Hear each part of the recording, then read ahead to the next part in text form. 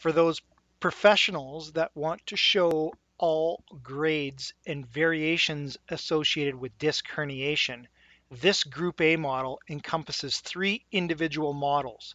The first one is our naturally bulging model, which can show bulging under manual compression. The second model in this group is our professional LXH model. And with the nerves removed, you can show how a protrusion can present itself under manual compression and slight flexion. This can also be visualized in the spinal canal in the lateral recess. Further compression will demonstrate extrusion, also demonstrating how dynamic extension can narrow the AP canal and helping patients and practitioners to understand which movements may be beneficial in the case of disc herniation.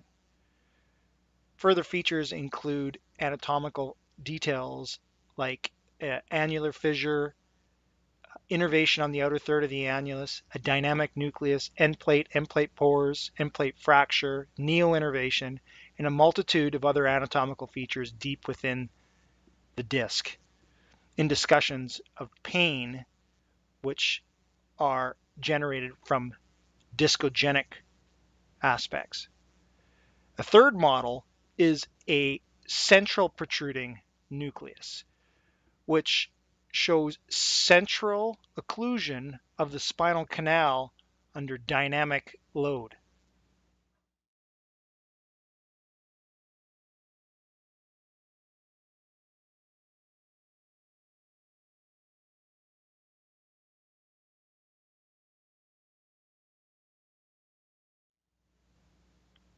To remove the cauda equina to show the spinal canal, simply pull the nerves up through the model. To return the nerves to the model, simply push in a cephalad direction up through the spinal canal while pulling the nerve roots into position. A small tool can be used to help fish out the nerve roots into the respective IVFs.